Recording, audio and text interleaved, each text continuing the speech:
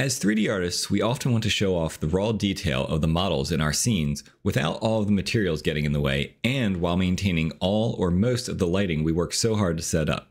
This is often called a clay render, and it works like this. First, open your scene and add a new object that is out of frame and will not influence lighting and shadows. Give it a new material and name it. This material will appear to replace all the materials in our render. It will not actually replace anything though. It will only affect the render output as an override. Now, go to the Render Layers tab in the Properties editor.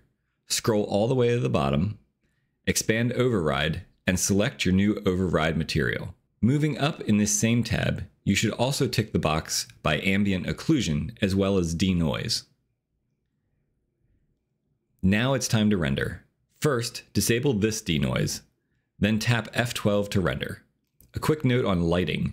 This will negate any emissive materials, so make sure to use some kind of world lighting and/or actual light objects. Now we need to enhance our physical details by introducing that ambient occlusion pass. Don't close your render window, just move it out of the way and open up the compositor. Tick the Use Nodes box and enable the Backdrop button along the top of the editor. Add a Viewer node and a Reroute node, connecting it to the viewer. This will show us what we were doing right here in the editor, while the Composite node sends the same output to the render window. We need to add two more nodes. First, a Mix Color node set to multiply with the AO socket on the render layers connected to the lower socket of the mix.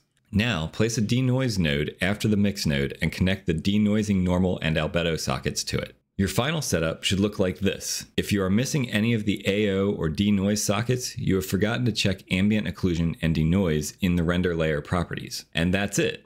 Back on your render window, you can now press Alt-S or the image drop-down menu to save your clay render. One last note. When you want to just render the scene as normal again, make sure to clear the override field in the render layer properties and disable any unwanted compositor nodes with the M key. With that, I hope you've found this video helpful. If you have, please remember to like, comment, and subscribe. Until next time, this has been Carl with Blender Forge. Happy blending!